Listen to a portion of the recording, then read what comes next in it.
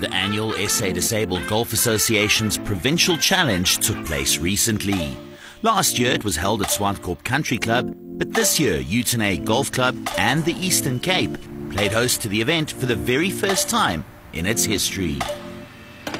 So this is the first time we've come to Uitenhage Golf Course, and the main reason we came here is because one of our directors, Christo de Jager, who is also responsible for our Volkswagen sponsorship, invited us here and managed to get the community, the golf course, OK Mart, Kelston Motors to help us to get cheaper rates for everything, to make it affordable for us to come. Because coming to this region means that 99% of the people need to fly in, whereas if we go to Gauteng or Cape Town, it's half the team that flies in. So we're really, really grateful to the Uitenhage Golf Course and to Volkswagen and everybody that's pulled together to help us afford to come to this tournament. My involvement really came in about 30 years ago when I got to know, as you know him as Opa and I know him as Christa.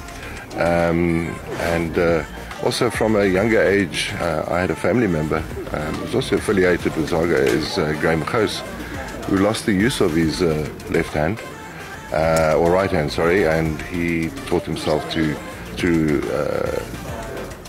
draw with his left. Because, when I say draw, he actually became an architect, and also plays a phenomenal game of golf. Myself, I have had a few games with Graham, who also whips me, and Opa also. I cannot get to his level of golf. I mean, it's just what the guys actually do with the disabled, with the ailment, if I can call it that, it's beyond me, and an inspiration to, like I said, to myself and to everybody else in the world. Christo is a great friend from he's my Wednesday partner. We're unbeaten at the States. The opposition can be very angry what I'm saying now. And Christo is a reliable out for the club. He's always there, sponsor, help us with things, talk about everything, help us with cars, bring some prizes. So he's a great act and a great golfer. Situated just under an hour northwest of Port Elizabeth in the Eastern Cape lies Uitenhage. This prestigious event moving to this part of the country has provided a shot in the arm for Uitenhage Golf Club. So as club we're very proud, and the first club in Eastern Province is absolute honor. And I can still not believe it, and people didn't realize what happened to Uitenhage after this event. It was huge because of our water problem. So we use fresh water from the club to wear the greens, and I think the greens is in a great condition. We start preparing the greens 2 months before the time. We couldn't do anything to the fairways. Luckily there was rain last week. So everything is in place, the halfway house, everything. It's an honor for us to do this. We want to be proud, and you guys must be proud of Uitenhage Golf Club.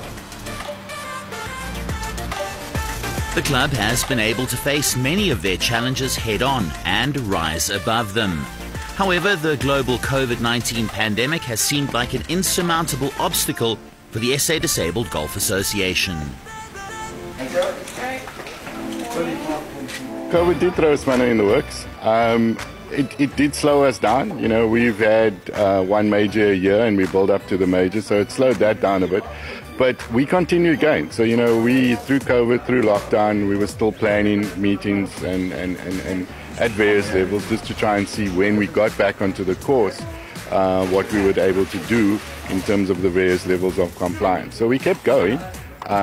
It slowed us down, but we reworked the plans, and, you know, obviously with the schools being closed longer than that, it did, you know, throw some more spanners in the works if you had a whole lot of spanners with COVID. But we didn't stop. I mean, we kept on going, slowed down, and you know, we reworked some things, and it, you know, it worked actually in our benefit because we had time to, you know, step back and re-strategize on how we're going to take it forward, you know, post-COVID and then going forward. So the impact on COVID to the South African Disabled Golf Association, as far as the office goes, we cut down to minimal in the office and most of the staff working from home. The academy were coming into the office so that they could study. Unfortunately for the deaf, it's really difficult because wearing a mask and being able to lip read was a real challenge for us.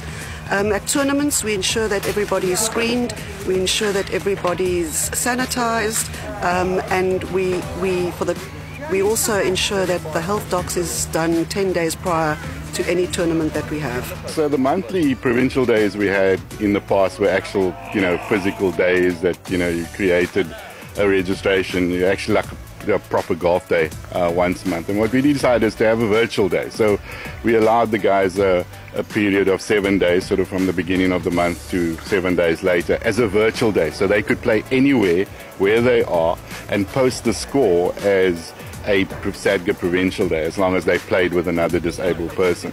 And that created an additional event. So, when we were able to then have these physical provincial days like we normally used to have it, we had an extra one, which was a virtual provincial day. And that's still continuing. We're not going to stop with that. That's something we're going to continue with going forward because it worked very well. The COVID-19 pandemic has forced changes to just about every aspect of our daily lives. The SA Disabled Golf Association's First Swing program was not immune to this and had to undergo a major overhaul to remain functional. The changes to the First Swing program were probably our most dramatic during COVID, where we had to obviously close all our school sessions. And what we decided after numerous board meetings and restructuring the business for COVID is that we would cut down on the masses of kids and concentrate more on the talent. And because we could coach them singly at the golf club as opposed to group sessions, we've really turned our talent around, and our young talent, and they are showing some great results, starting to play in provincial days, and we're really, really proud of them for that.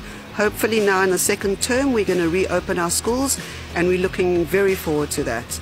I must just mention as well that especially in the deaf schools and St. Vincent's School in Johannesburg, golf is the only sport that is actually being allowed due to being in the non-contact sport. And we were lucky enough to have an outdoor putting area put up at the end of the year in Disability Month, thanks to the Central Gauteng Golf Union, where they can actually play outside and not have to leave the school to do their sessions. We also have that in KwaZulu-Natal, thanks to that union, who've already put up 3 indoor golf environments for the children. So we can still continue at the schools, obviously with social distancing and all the protocols that we need to keep in place. The First Swing program has been a casualty to a certain extent in terms of COVID. The participation, and it's really based in our schools, so we weren't able to get the school kids back on board. But we've been able to do limited coaching, limited kind of reach to some of the schools that were able to give us participants, and it is growing. It continues to grow, whether we like it or not. It doesn't get slowed down by the likes of COVID, and it's growing, leaps and bounds every single year, every single month actually. And as we progressively get out of this thing, it's just going to ramp up. We see the interest. You open it for once and you say, come, bring the school down, and the whole school rocks up there, instead of the 12 kids that used to come down there. So it's definitely, growing in leaps and bounds, and, we hope that, once either, the regulations are relaxed or we understand, what the schools will allow in terms of sports participation for the kids, we'll get a lot more than we've had in the past going through the program. But the program is still alive and well and kicking. We are just so excited about our First Swing program, kids doing so well in the tournament. We've got John Tikotsa, the blind golfer from Gauteng, who we've spent a lot of time on. He's one of those who we could concentrate on when golf was reopened. And thanks to our great coaches, Elsaby and Kurtley at Swartkop, he's come out tops. He's doing brilliantly over here. And we really are super, super proud of him. And we especially can't wait for him to actually beat his father, who has been a South African blind player for many, many years. Simum Dudu, he's also come through the program. He's still on the program, doing his learnership, playing like an absolute superstar here at Uitenhage and keeping everybody entertained. So we're so proud of them. So it started with my dad. He's also a blind golfer, and son's role model is obviously his dad, and I have the same eye condition as my father. So obviously I aspired to be like him, and that's where I started to play golf. And then SADGA is more than helpful with that. They involved me in the First Swing program at Swartkop, where they helped with coaching and stuff, just to develop me as a player and as a human being, to become a better golfer. The South African Disabled Golf Association has been around since the early 2000s. The organisation is instrumental in not only helping those with a disability play the game, but also encouraging everyone to take up the sport. Well, I found out about SADGA through one of my friends who I grew up with. Is also one of the golfers who plays for SADGA, and so he told me after my accident, he asked me if I wanted to do anything, like I want to join SADGA. So that's when I started becoming interested, because that time I had nothing to do yet, and I was still confused about what to do with my life and everything. So yeah. I started golf after my accident. That was like, I think 6 or 7 years ago. Can't remember properly. But when I started golf, it was during like my dark days. Just after my 3 months out of hospital, when I started meeting with people in work in SADGA, so I started coaching and playing golf. Actually, when I heard about SADGA from Simo, I wanted something that's going to help me to learn more and fit in, where I would like learn how to empower myself through education and sport. So I'm currently doing an internship which helps me with it's a business management learnership. Yeah, it's a 3-year course, I think. Yeah, it's big that you can be yourself in front of everyone and not be ashamed and not feel bad and not work through to be comfortable. It's easy, you just feel free, and then when you come to such people that inspire you to be a better person, you intend to become that person as well.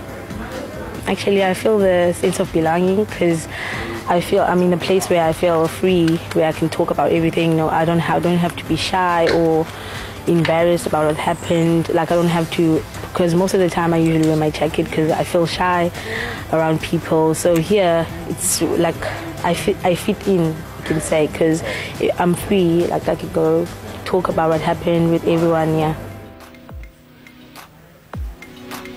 SADGA attracts golfers from all walks of life. They bring together abled and disabled golfers to share their love for the game in the spirit of friendship and competition.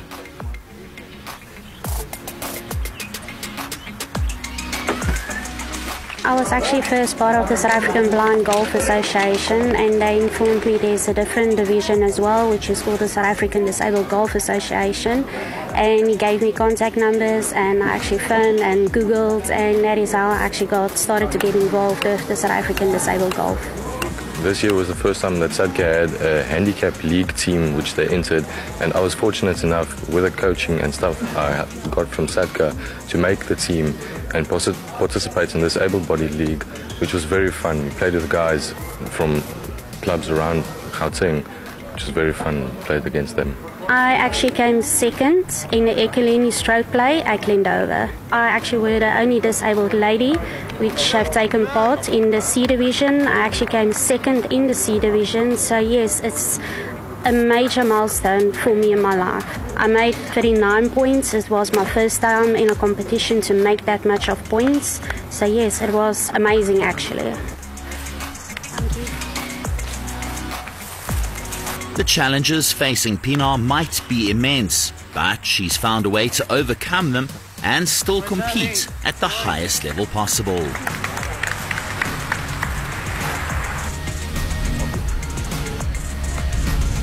My guide is Yuri Marais. I would say he's one of the best visually impaired caddies, which there is. He actually understands what it is to line somebody up who is visually impaired and what I can see more or less. So he knows according, how I actually hit my shots as well, what way to line me up. And, at the end of the day, he actually checks where my ball is going. He is actually my eyes at the end of the day as well. I think with his patience and perseverance, assisting me and guiding me and trying to keep me calm, I think that helped a lot. Keeping calm is key, especially when competing at this level. And how you deal with the nerves the golfers face can be the difference between success and failure. But first, you have to be selected for your respective team. The weeks leading up to the selection of the Provincial Challenge team for North was probably the most stressful weeks I've had this year, because I mean, it is a dream for me to be able to be here, and I've been able to make the team is really a dream come true, and I must say I'm quite blessed to be here. To be selected for one of the teams is the ultimate achievement. Competitions like this are few and far between, and being able to compete in an individual sport but in a team environment makes it extra special. It's a huge privilege for us to play competitive golf and to play under these conditions. Also, it's the only opportunity we have on an annual basis to play in a team format, which is really enjoyable. So, on a personal level, it's certainly less pressure in terms of having to shoot medal rounds at the end of the day, and it's a completely different format, and it's nice to play with a partner. And you know, we're playing a similar format to the Ryder Cup, which is also a different format every day, and it's a fun format to play. The first day we played Scramble. The whole tournament is match play. Every golfer plays off scratch throughout the tournament, and the second round was 9 holes of foursomes and 9 holes of better ball, and the third round is singles.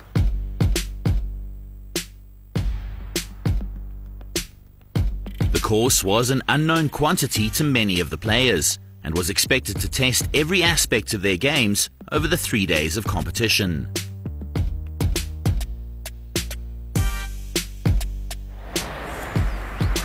We are 18-hole course. We have 4 par 5s, 4 par 3s and 10 par 4s. The most difficult on this course is the last 3 holes. We call them Amon's Corner, like in the Masters they call it.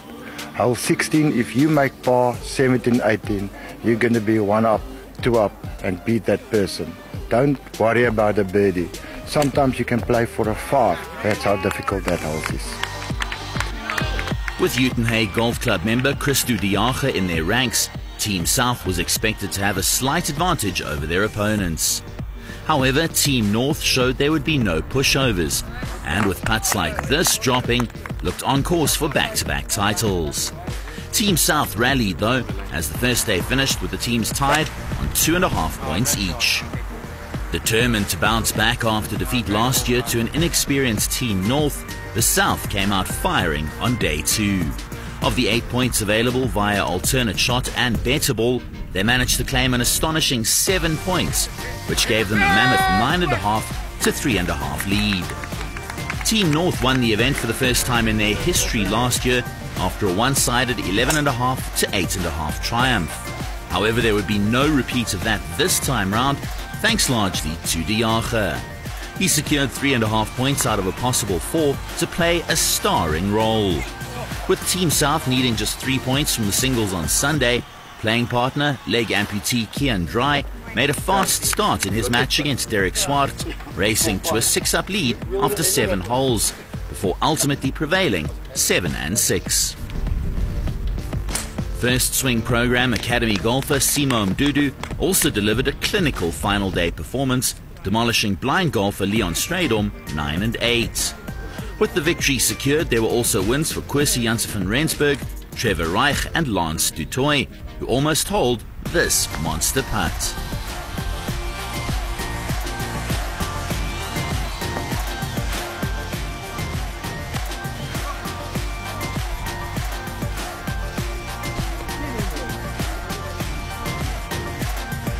The North did, however, manage a couple of consolation wins with Hanyu Bester and Rupert Fortman, ending the weekend on a high. Team North's Johan Duploy also played some great golf en route to a share of the spoils with Brandon Shaw.